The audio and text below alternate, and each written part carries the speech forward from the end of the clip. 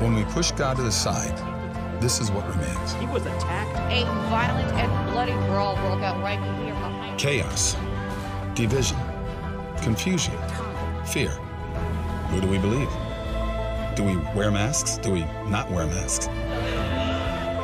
Do we believe the media? Which media do we believe? Who's telling the truth?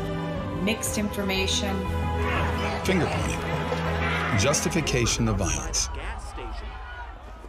All hallmarks of sin in a society devoid of God. The mob storming the barriers, pushing through this door, Capitol Police unable to hold them back. Others smashing through windows of the Capitol. Right now, our society is quick to make enemies of those we even slightly disagree with. A finger pointing.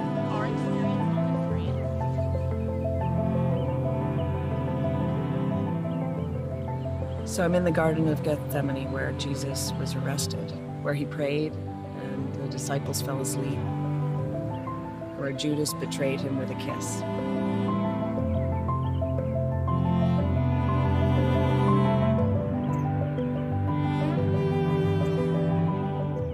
On the contrary, in the midst of his betrayal, Jesus took an enemy of his in Judas and called him friend.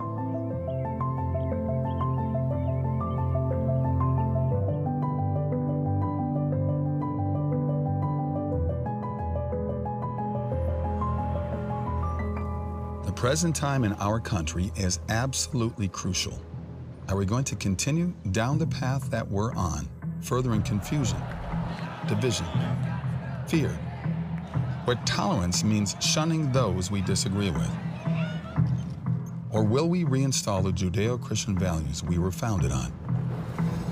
Values that forgive rather than cancel.